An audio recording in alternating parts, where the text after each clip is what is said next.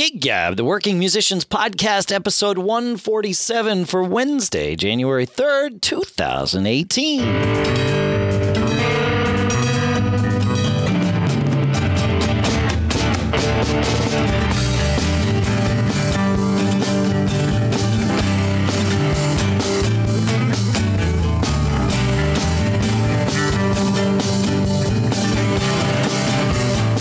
Greetings, folks, and Happy New Year. Here we are on Gig Gab, the podcast by, for, and about working musicians. And here in chilly Durham, New Hampshire, I'm Dave Hamilton.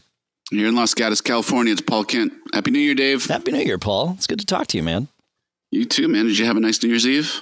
I did. It actually, that was one of the topics I wanted to talk about today because I had that gig at midnight New Year's Eve. Oh, yeah. Yeah. And the gig went really, really well. It was a whole lot of fun, and actually lots of stuff happened. I mean, the crowd was well lubricated by the time they filled the theater. Not surprising, and there were and that show was the Rocky Horror Show, so that show is all about the crowd interaction. I mean, the crowd is the crowd is its own character.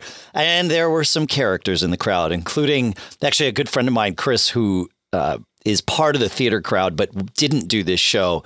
And evidently he came in with the intention. He usually plays the narrator, which is, of course, the character that gets the most grief, or one of the characters that gets the most grief from the crowd. So he came in looking for revenge, as it were. And it just made things interesting. I mean, it was just, it was a loose gig. It was a sweaty gig again, which was good. But, it's great working with it's effectively a rock band, but all musicians that can read and, are used to sort of the theater vibe, because about 20 minutes before we went on stage, we were talking about how the opening of the show was going to go and this, that, and the other thing. We thought, well, when the crowd, there's this thing where, that somebody comes out, explains the rules to the audience, can't touch people, you can't throw things at them, blah, blah, blah. And then they start it with this whole give me an R, give me an O. And then they start chanting Rocky, Rocky. And that's when the show starts. And we decided, well, that's when we should play like a rocked up, one pass through Auld Lang Syne. And Miles, one of the keyboard players, was like, oh, I have the sheet music for that upstairs. So he went and got it. I was like, okay, well, what key is it in? It's like, well, it's, a half step out from where we would need it to be so that the last note of Auld Lang Syne is the first note of the song that starts the show. And so everybody was like, yeah, no problem or whatever. And everybody transposed it real quick and off we went. And we never rehearsed it. It worked actually perfectly because we just talked it through and everybody understood exactly what was going on. So it was fun. That part of it was a nice way to start the night. That's cool. Yeah. Excellent. Yeah. New Year's Eve for me was weird. This is my first New Year's Eve off in many years. And we took it off. Well, there's a couple things. One is, Steve's been healing. So we as a band agreed to take the balance of the year off. So we, the Houserockers have not been together. I mean, they played my daughter's wedding in the middle of October. I wasn't really part of that. I played a couple songs. Right. It's been 3 months since I played with the Houserockers, which is crazy. I've been crawling up the walls. We had our first rehearsal last night, which I'll tell you about in a second. But we, the New Year's gig that we've had, the New Year's Eve gig that we've had the last couple of years, I was pretty aggressive with the guy who hosts the event financially. And this was a lesson. We priced ourselves out of it. Right. Yep. So, I went pretty hard and, tried to get the guys more money and the guy surprisingly didn't negotiate. So actually what I was anticipating was I asked for a pretty big raise and I figured he would meet me in the middle somewhere. And he actually more got a little miffed about the premise of the ask. Right. Which was interesting to me because we've sold so many tickets for the guy. I would think a business response would be, well, this is a negotiation. But sometimes it's not a negotiation. I don't really know much about the guy who hosts the event. He has a day job and, these special event I think he does a near Valentine's Day, and he does a Halloween. He has a deal with a hotel, and he brings these things in. But there was no negotiation. He goes, we'll pass this year. And that was kind of interesting for me. And so it just kind of died like that. So the lesson learned there, you got to really feel out the people that if you want to negotiate with someone, get as much information you can about their ability, willingness, style to negotiate before you assume that it's going to be a negotiation. But this is a guy that this isn't the first time you've worked with this guy either. I mean, at some level, you have to trust your gut that, okay, yep, this is what I'm going to do.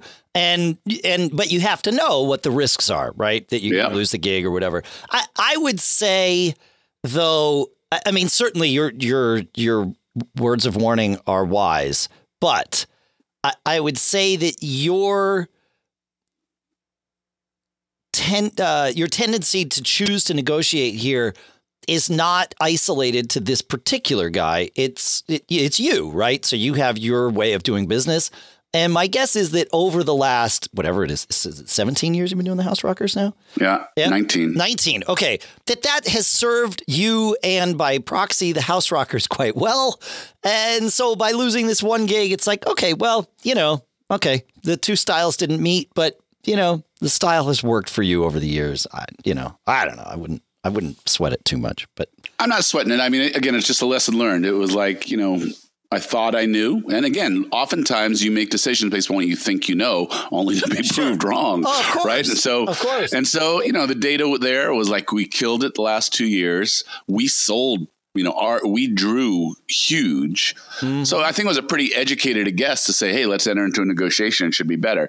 And it was just a weird thing. Maybe he was having a bad day. Maybe he had a brother who had a band who wanted to play the gig. I don't know. But, those things happen. And again, you live and learn. I'll follow up with the guy and see how it went with him and see if he wants to have a new discussion for next year. Remember, nothing is ever dead, right? No, that's true. Right. As long as you can take emotion out of it, then nothing is ever dead. That's right. Yeah. And, there's always next year and, there's always, something else coming on. So again, it was just a lesson learned. It was an interesting thing, but I will say this. So we had kind of a mellow New Year's Eve to begin with.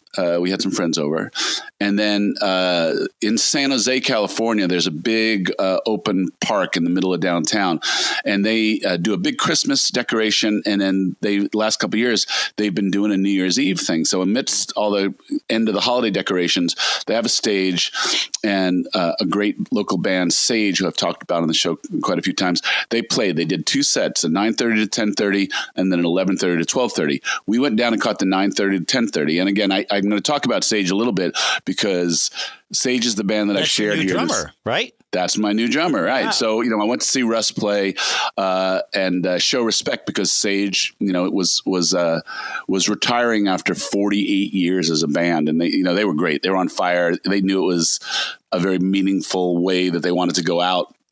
And so the band just sounded awesome. And so it was fun. Actually, we stayed. We saw the first set. I said hi to the guys. And that was part one. And then we went to a local restaurant that had another buddy of mine playing. It killed me not to play. I got to say, it gets it. And then it gets in your head because then you realize all your friends are playing. Yeah. And, it's New Year's Eve is a working night for musicians, right? There's a lot of gigs, every restaurant, every hotel, lots of country clubs. I mean, there's lots of places to go. And, a working band should be working on New Year's Eve. And it was really humbling, to be on the sidelines for this one. So, determined to make sure we get a really good one next year and, or maybe do our own. I'm going to think about that and we'll talk about that. But, so New Year's Eve was some good music to listen to. A reflection that negotiation is an ongoing skill to master. And, I want to be in the game on New Year's Eve is definitely a lesson that I had. So this is interesting because I had some very parallel experiences to you, although almost on the other side of it. The first is this is the first New Year's Eve that I've played in probably 8 or 9 years, maybe. I sort of got burned out on the whole New Year's Eve thing. It's always a messy night. It's always, you get paid well, right? There's nothing, and I'm fine with it, but I don't know. I just, I kind of got burned out on the whole craziness of playing on New Year's Eve, and everybody's really extra sloppy that night. Not the band, but the crowd is extra sloppy, and there's always expectations, and and driving home is always like, you got to worry about who else is on the road on New Year's Eve. Well, that's for sure. But the last 2 years that we've done, so I haven't had any of those things. So it's been a nice like hotel gig. People dressed up. It's getting a lot looser as the night goes on. Sure. But no more sloppy than a normal nightclub gig, I would say. And, maybe less so because people are, they're dressed up and, there's after parties and all type of stuff. Yeah. No driving because we played it at a big hotel and then we stayed at the hotel. That's good. Which is an optimal situation. That's good. That's good. Yeah. So, I get what you're saying. And I've actually heard this. Joe, my old drummer, He definitely thought New Year's Eve was amateur night and just fraught with, with pitfalls. That's what it is. It's the amateur night. But then I wound up I didn't even realize a negotiation on New Year's Eve. So we did this Rocky Horror gig on Christmas, and on Christmas we had a rehearsal booked before the gig and then the gig, because we'd only had a few rehearsals up until then, and that was fine. And, the way it works is I get paid per service. So Christmas night was a double paycheck, right? It was the rehearsal and then the gig. And when it was booked, New Year's Eve was an 11 p.m. call, which I was sort of worried about because trying to get parking in downtown Portsmouth at 11 p.m. on New Year's Eve was something I wasn't sure was going to actually work. But, it was like, okay, well, I'll deal with that. I'll get there. I'll plan to get there maybe a half hour early or whatever and just give myself time to find something. And I woke up on New Year's Eve day and checked my email and had the note that said, just a reminder, everybody's on for an 8 p.m. call tonight for our rehearsal. It's like, wow, okay. How did I miss that? I went back through my notes. Was like, no, these were all 11. Okay, well, whatever. I'm open. It's fine. I'll go. So I get there and I just mentioned to one of the people, I'm like, did I miss something? They're like, no, you didn't miss anything. There was a breakdown in the communication. It was never, nobody was ever asked about this. It was just kind of assumed, and we apologize and thanks for being here. I was like, yeah, okay, great. And then I wound up talking to our music director, who for this show is actually a 17-year-old kid. I think I've mentioned him before. This guy, Julius Laflamme, great player. And he's 17, but his maturity, it goes beyond his years. He's great. He's fun to play with, and it works out really well. We get along. And I just said to him, as sort of the other band members were filtering in, saying, wow, they were all in the same boat. They're like, I had no idea we had this rehearsal. I'm like, yeah, well, you know what? It doubles the paycheck for tonight. And suddenly there was this pregnant pause. and Julius said, I don't know if it doubles the paycheck for tonight. And I said, well, it's supposed to. We were called for a rehearsal. He's like, right. I need to check on that for us. Right. And so he did. To his credit, he found himself, especially for a 17-year-old kid, it's an uncomfortable situation for anyone to find themselves in, where he's not the one that called the rehearsal, but he's the one coordinating it all. And so by the end of the night, it was all sorted out. They're like, yep. You get paid for the extra rehearsal, and it's fine. Yeah. But I had, I didn't even say it to be passive aggressive about negotiating. I just assumed it was taken care of. Like, oh, okay, I just missed out, And in that, what you just said is actually the most important thing. If you believe that your time has value and you've made an agreement for a specific number of X's, X hours, X days, X minutes, whatever it is, and that changes, it's just common sense. Nobody should assume that it's just thrown in, right? No. And if you're coming from a place where, listen, I could be doing this or I could be doing something else. Right. And if you want me to be doing this above and beyond what we agreed to, of course it's worth something else to you. Of course. It was a paved path. Right. Exactly. And it's just mostly that people are uncomfortable with assumptions that you kind of lean into. Yep.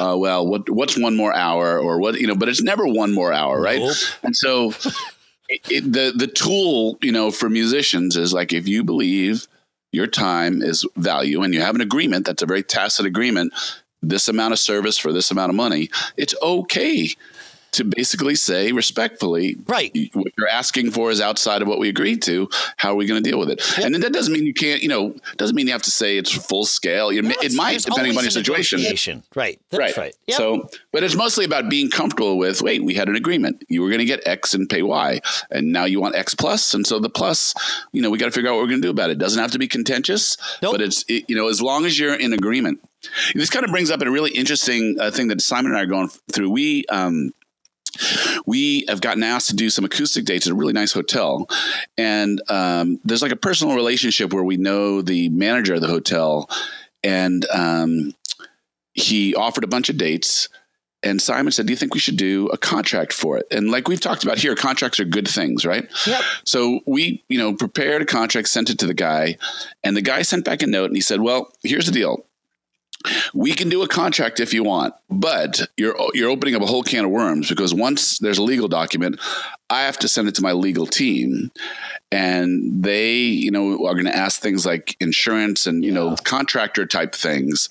Are you sure you want to go down that road? Huh.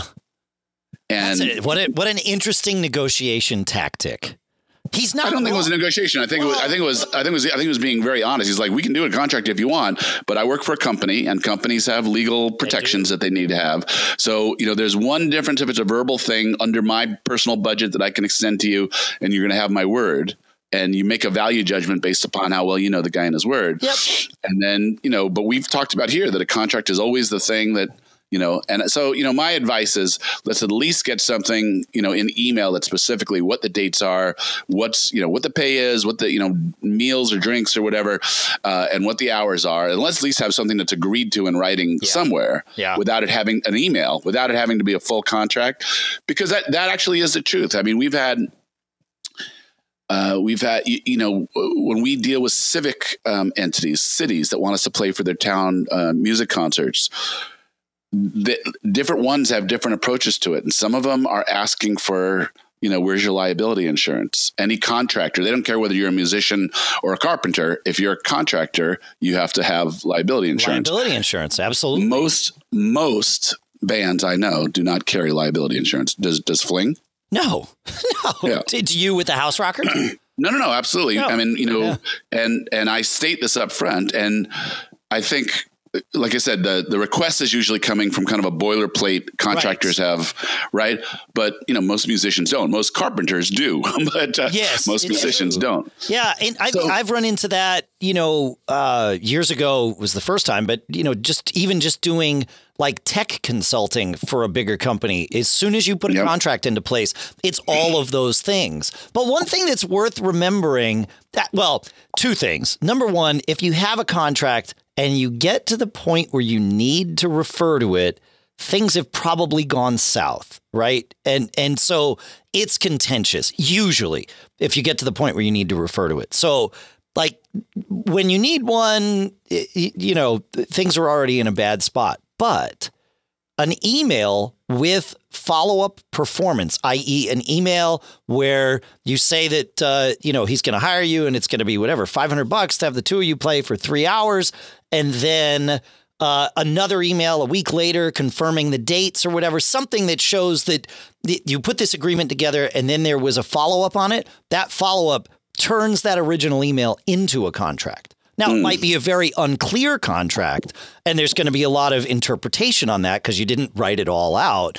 But if you had to take someone to court, now I don't know if it's worth taking somebody to court over $500, but if you had to take somebody to court, that email actually would hold up in that scenario. That's interesting. I'm no lawyer, but yeah, an email, even a verbal agreement with performance is a contract. The problem is it's really hard to objectively look at what the details of that verbal agreement actually were, whereas email's much clearer because it's written. So, well, like you said, having something is the key, having something that you can refer to. And you're right. If something goes south, there are other problems. I often for musicians, one bad deal isn't going to kill you. Right. So, you show up and they say, never mind, we don't want you. Or the guy calls you 2 days before and says, we don't want you.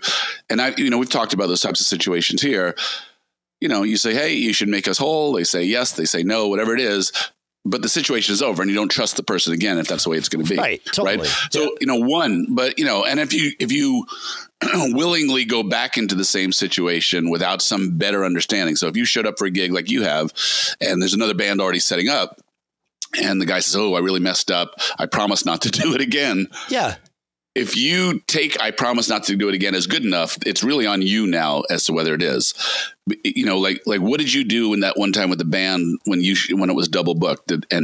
Did you change the structure of the agreement? Did you want something in email that specifically said, "Hey, if this," I guess he paid you that night, so it wasn't actually even a big deal, right? Yeah. Well, we played the gig, and it turned out the club did not make a mistake. The club booked us. The other band made the mistake with their own calendar. That's how that worked out. So, but even then, we still Mike had texted with the owner. So, I mean, it was there in the text trail, which is just as good as an email, and in terms of being clear with details, there's the beauty of text in terms of it being, black and white or green and white or blue and white, depending on what kind of phone you have. But so there was no issue there. But I've been there before where we've booked gigs, back in the pre-cell phone days. I remember one club we played all the time, and we got there one night and this woman's like, "Yeah, no, you're not playing tonight." It's like, what are you talking about? Like, we booked all this stuff.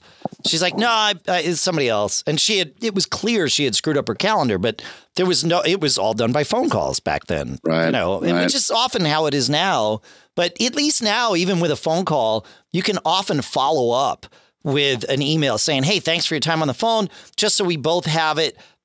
Here, I'm sending this out to you. Here's the dates that I've got, and just making sure I got it all right. If you just take a look quick and confirm back with me, we're good to go."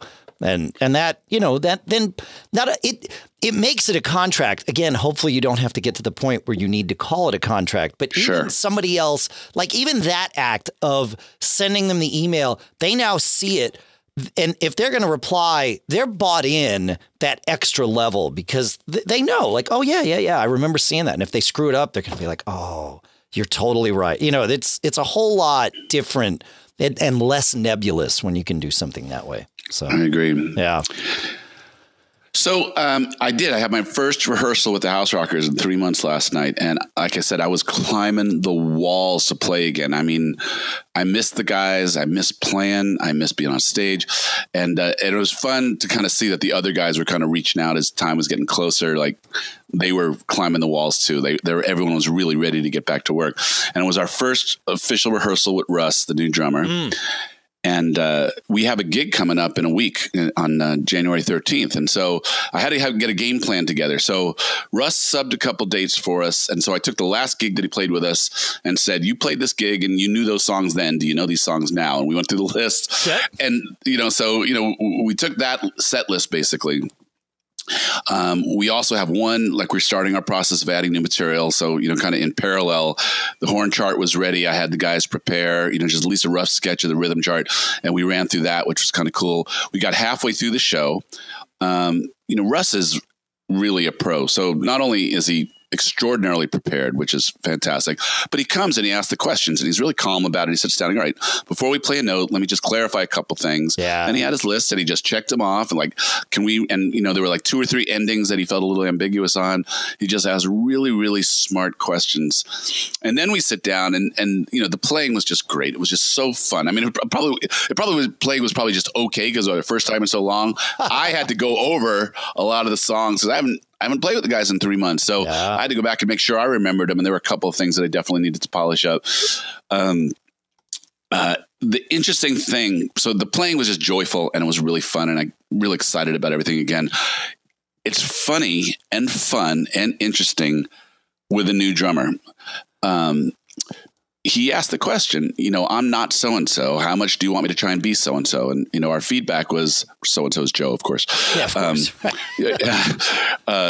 The feedback was, "It's your chair, man. We chose you. And, if something's real important to us, we'll let you know.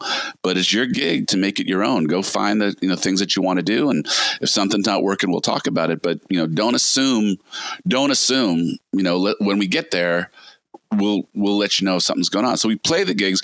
We play the rehearsal. First of all, that's I wish I had asked that question with Uptown Celebration at the first rehearsal. Not that there's ever been a problem, but there was this.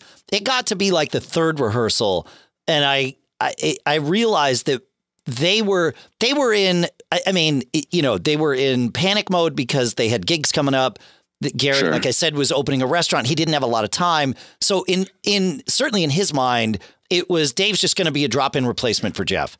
And not just drumming wise, but, all the harmonies and everything that Jeff sang, which, of course, there was no roadmap for. Right? So I finally had to stop like 3 rehearsals in. I'm like, look, I'll do whatever you guys want, but you have to tell me. Like, I can't guess. Read minds. Well, I can't. I can actually read minds pretty well, like for music and stuff. But I have no idea what this other guy actually did for you. So I can tell when you're not getting what you think you want, but I'm not exactly sure what that is. Like, you just need to tell me. Yeah, absolutely. Yeah. And finally, they said, no, you go ahead and make the gig your own. It was the same kind of conversation, but I should have asked it early on. Russ is a very wise man. Yeah. Yeah. Great drummer, wise man. Yeah. And so then we're playing, and actually some things, here's a couple things. And he was very verbose about this. Like, some of these songs that I'm playing with the Houserockers, I've played with Sage for, a number of years. That version is in the back of my head. And so he's kind of dealing with that. He's dealing with the bootlegs of Us that I've given him to think about, and the originals that he's using to double check. One of the interesting things, actually the most interesting thing of the night for me, was Brown Eyed Girl. So Brown Eyed Girl, you think about that, cover band staple, bar band staple, everything, right? Sure. I never realized he played something, and I was like, what the heck is he doing? And he was like, that's the part that's on the record. If you listen to it on the record, and I've been playing it so long, and Joe plays it very straight. It was really interesting to me that I know exactly what he's talking about too. Yep. Yeah. Yeah. It kind of has this loping feel to it. It was really kind of interesting. And and this brings to my mind like a couple things. One, when you invite a new guy to join your band, and especially if it's a cover band, primarily if it's a cover band, because again, there are those things. What has he played before? Yep. What does the record actually do? And what are you used to doing? So trying to draw a distinction between whether I like it or not, or whether it's just different is a really interesting thing. And this was a good example of that. Like, he did this, and actually at the end, I said, well, Russ, this is one of those things. It was weird for me to sing over that different groove. Yeah. Can you play it straight? And I'm sure in his mind, he was going, I thought you told me I could make it my own. Right? That's definitely what was going through his mind. Right.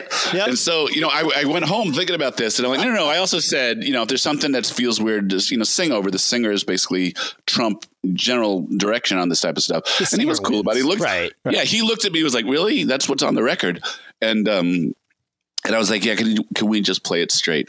But I'm reflecting very strongly on better, worse, or just different, and getting, giving the new guy a chance to be different. Yes. Like, some of the stuff he did was wonderful. Like, some of the he's a great funk groove drummer, and he nails Tower of Power stuff, like you. I mean, he just, all those kind of skippy type Garibaldi grooves. I mean, he's just wonderful at that type of stuff. And a lot of our Tower stuff started popping in entirely new ways last night, which was really exciting. And but me, I'm the rock guy in the band, and I'm used to very straight ahead, keep it simple, let the complexity and the power come from the horns, and I'm just used to the grooves, and used to versus right, better, wrong, right? So it was just kind of an interesting thing. I will say this, and obviously Russ is coming from a band where he knows. They've been a successful band for a very long time, probably longer than he's played with them. But he started the band. Oh, well, never mind then. Okay. So he knows what he knows that we all know that what he does works. But I will say this, as the drummer that has joined many bands and gone through some, version of this with every single one of them, especially like you said, if it's a cover band, because there's always that. And your thought of let the complexity kind of move and happen, that can be the downfall of a band. And I have been the downfall of a band coming in, not even knowing like what it is that I'm doing different. But if you go from a drummer that's playing, meat and potatoes, 4 on the floor, that type of drummer to, somebody like Russ, who sounds like he, at least on the funk side, he and I have some similarities there. The way I think about it is you can start playing for the band or you can start playing for the crowd. And that meat and potatoes thing is always for the crowd. And, so I try to be aware of this. I'm saying this more as a generalization for everybody listening. I'm not really worried about this guy, Russ, because it sounds like he's got plenty of history and experience to know, what's actually going to work and what's going to be too much. But there is an amount of very, very good and correctness that can be very, very wrong for a given band. I say this from, some very humbling personal experiences. Yeah. Like, no, I'm playing it right. Yeah. But the crowd's not moving, Dave. Oh, well, and that's the thing. Sometimes. Right. Yeah. So I find that with complexity, right? So complexity may be technically right. Correct. And again, Steve is a great bass player and he was listening really intently and finding his places. And so there was the melding of the rhythm section going on last night, which was pretty cool to see. Mm-hmm. And Steve was, I could tell was kind of, getting off on the new opportunities to reinvent his parts in some ways. So that was kind of cool. Be careful of that, though. That's the thing, because you can have the entire band buy into this. This is great. Oh, these things that we, just didn't do before or whatever. Well, the old way did work. Yep. Yep. No, I know exactly. We played Soul with a capital S last night. Yeah. And that's a good example. So everyone played great. Mm-hmm. It felt different. And my response felt kind of manic, like everybody played, well, but it felt like a lot of stuff was going on. Was this just different because a lot of stuff was not going on in the past, and I need to understand and feel it a little bit differently. So it's going to take a little while, and I think my band is pretty good at it. If something's not working, we talk about it and either shelve it or fix it. Sure. But you're right, and especially in a cover band or a band that's expected to make people dance, the proof is right there on the dance floor. So I would not say that as a band we're going to be wrapped up in defending the purity of the original part. At the end of the day, it's if the song goes over, right? That is what's most important. That one would be the most obvious one to me. So again, it was kind of cool. There was really kind of skippy, groovy things going on. Whether the whole band needs some time to butter, and make that kind of more complex groove happen. Because it is it certainly works for Tower of Power. Why does it not work when a cover band tries to tackle it? Number of reasons, right? Are we for lack of a better phrase, are we too white, to make some of that groove, right? Right. No, totally. Yeah. And I don't mean that, as a racial stereotype thing. I sort of do, but I just mean like, it's efficient. Are we too stiff? Yeah, are we too stiff? Yeah. No, that's a term. Yeah, for sure. That's a term. It's a term. Yeah. No, and I'm going to get more hate mail, aren't I? Yeah, absolutely. Yeah. That's a feedback at giggabpodcast.com. I don't want to miss the hate mail, folks. But it's true, right? But I've seen some bands where that works phenomenally well. I went and saw Trey Anastasio played. He's the guitar player from Phish. He's had his own band for a long time. I went and saw him once a number of years ago, and it was actually kind of awful. He and his band have gelled a whole lot better since then. And I think I mentioned I saw him at the end of the summer, and the band was phenomenal. But I mean, this band, especially this drummer, he's like that kind of player where he's very busy and adding in all of these crazy things that no one, very few people in the crowd would even notice. It's possible people on stage aren't even noticing, right? I mean, they probably are. It's a pretty high caliber band, but he's doing stuff that he doesn't need to do. And as a drummer, I'm totally into it. But halfway through the gig, I remember looking around thinking, okay, so this guy's found his way of playing all this stuff that does make the band happy, but also still works for the crowd. And you know, to perhaps to Trey Anastasio's credit, John Fishman, the drummer from Phish, very different drummer than Russ Lawton, who was playing with Trey and his band, but same kind of thing. Fishman is one of the most complex drummers I've ever heard, but he knows what to do to make sure there's a groove.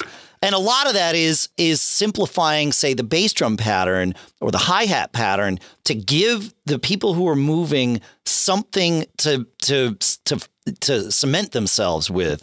And then you can play kind of whatever you want all over that. But if you make everything crazy, well, then there's nothing left to stand on, so to speak, or to dance on. Yeah. It's you could almost make the distinction. It's the difference between pocket and groove. So groove is what you do. Pocket is what you feel. Yeah. It's true. Yeah. Pocket, if you ever have those days where things are just flowing and you feel like you're not even doing anything because the flow is just so good, that's pocket. Right. Groove is a technical thing that you play.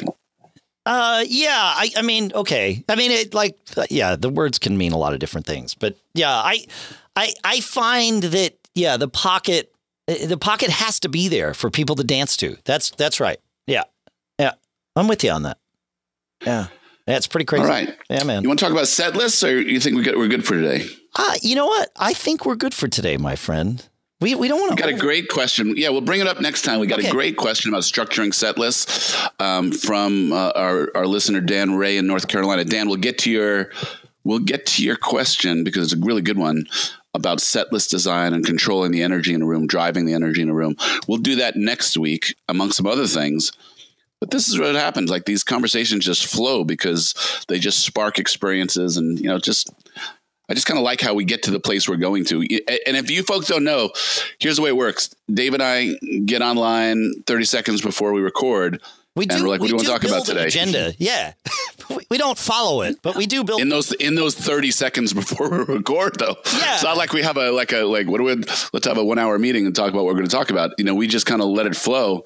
And the format seems to be working. We're getting a lot of great questions from guys. We should get back in this new year to getting a couple of interviews going. We had some success with that, and people seem to like that. Yeah. So I think we should get back to that a little bit. But the interaction, both on our community board, on the Facebook page, and more increasingly over email, has been really great. I was telling Dave, we've actually had several people join the Facebook community lately. So it seems like word is getting out a little bit farther. So if you've shared about us, thanks a whole lot.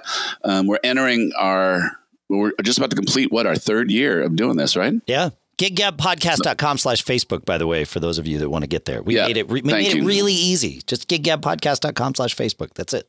Yep. So as we get ready to enter our fourth year, in mid-February, I think we'll start our fourth year, right?